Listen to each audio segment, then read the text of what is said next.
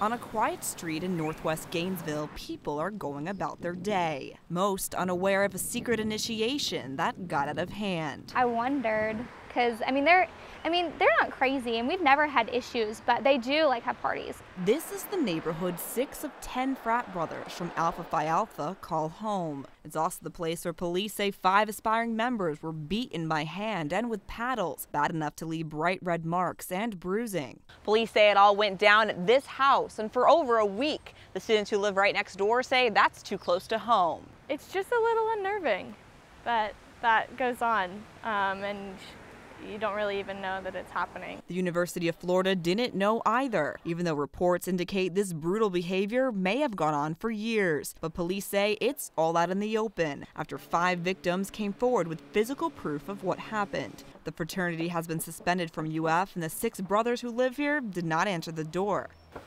Hello, it's GTN News. We were just looking for a comment.